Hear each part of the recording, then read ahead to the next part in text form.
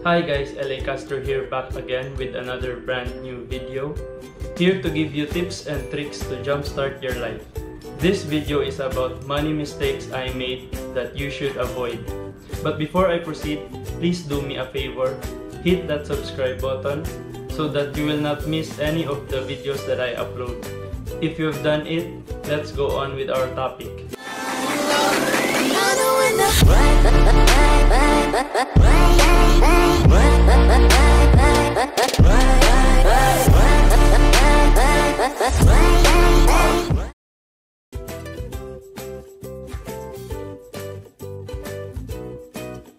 During my elementary and high school years, uso pa ang hulog piso nung time na yon. Hihingi ako ng pera panglaro o kaya pag may spare coins ako, ilalaro ko yon instead of saving it. And during college, kapag may vacant time ako o kaya after class, not only I wasted my money but also I wasted my time. Di naman masama ang paglalaro ng computer games, pero kung sobra na, yan ay nakakasama na. 15 pesos per hour ang rate ng internet shop. Pero kapag promo, sa 30 pesos mo, makakalaro ka na ng 3 hours. So, mas pinili ko yung mag-extend na lang. Pero lugi pala talaga ako. Let's do the math.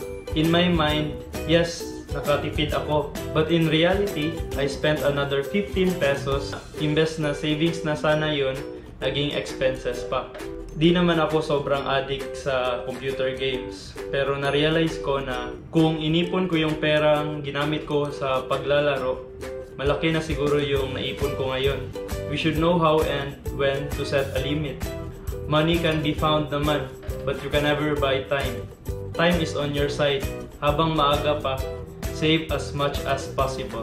And don't forget to invest it wisely.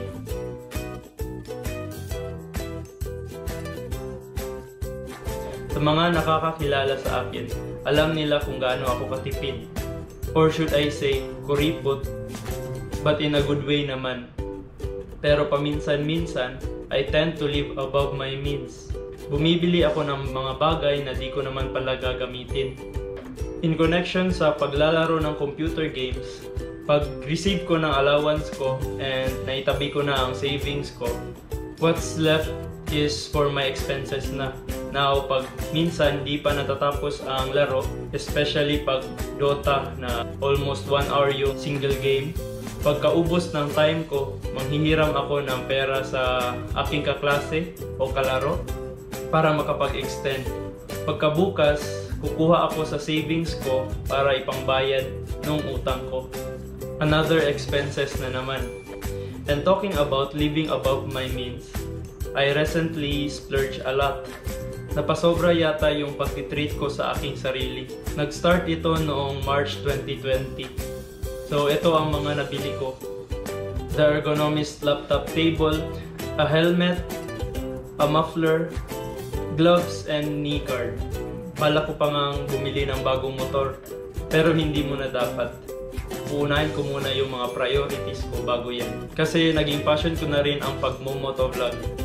Someday, lilibutin ko yung buong Pilipinas gamit lang ang motor. By the way, insert ko lang, please support my other channel, King LA TV. Ilalagay ko ang link sa baba. So yun, back to the topic. In short, I overspent. May savings nga ako pero di ko pala namamalayan na sumobra na pala sa limit. And in connection to this, we proceed now to the third money mistakes I made, which is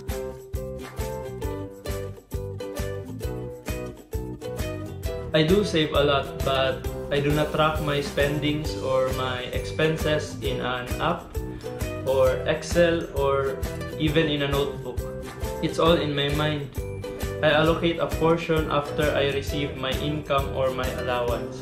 Pero di sapat ang ganyang paraan. Not tracking my expenses made me a huge spender. Di ko na na-notice na naapektuhan na pala yung mga investments ko. You must keep an eye on where your money goes. Maraming apps dyan na pwede mong i-download. I personally use this app, Money Manage Expense and Budget by RealByte Incorporated. You can use different money tracker or manager apps. Explore lang ninyo and choose what's best for you. It is really important to track your spendings and your expenses. Mas importante pa yan kaysa sa pagmamonitor ninyo sa savings ninyo. Having a spending plan helps you budget well, organize your savings and your spendings. It keeps you control with your money, and you will know how to prioritize needs and wants.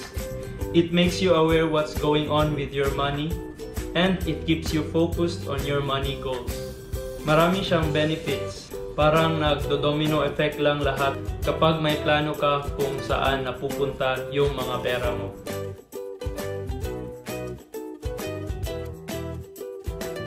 Merong advantages at disadvantages ang paggagamit ng credit card. One mistake I often commit is using a credit card when buying something, when in fact I have cash on hand. Convenient sa akin ang paggagamit ng credit card, and yes, it will earn me points. But I do have cash available. Now, why use credit card when you have cash?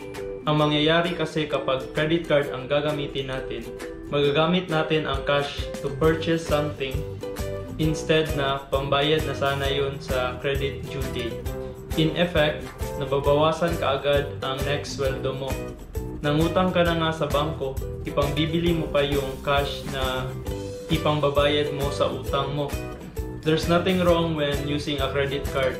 Be careful lang talaga sa paggagamit, and always manage it properly, use it wisely, and be disciplined. And last but not the least, the fifth and the sixth.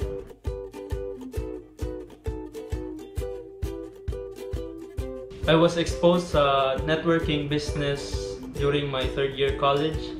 I'm not saying that it was a scam. I believe it's a multi-level marketing business or MLM. I learned a lot from that experience though.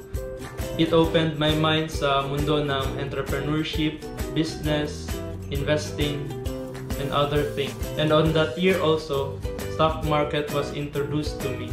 Gusto kong mag-invest that time, but yet I don't have the proper knowledge that time. And di pa sapat yung naipon kong pera. Tapos di ako masyadong nag-aaral about sa mundo ng investing. Tapos di ako masyadong nag-aaral about investing kasi nahahati yung oras ko sa school. Pero on the year 2015, fourth year college, I decided to invest. I wish I learned those things at an early age. But still, I'm glad that I started. So I suggest you learn first and invest early. But before you invest into something, you should have the proper knowledge. If you want to invest in stocks or start a new business, kailangan mo talaga pag-aralan yan ng maigi, especially the basics. Mahirap kapag di mo alam ang mga pinasukan mo. Marami ngayon ang nagsisilabasan ng mga get-rich-quick scheme, mga investments na nag-o-offer ng easy and fast money. Before ka pumasok sa mga ganyan, alamin mo muna ang sistema nila at paano ka kikita dito. Baka pyramiding o Ponzi scheme na ang pinasukan mo. So, I will end this with a quote.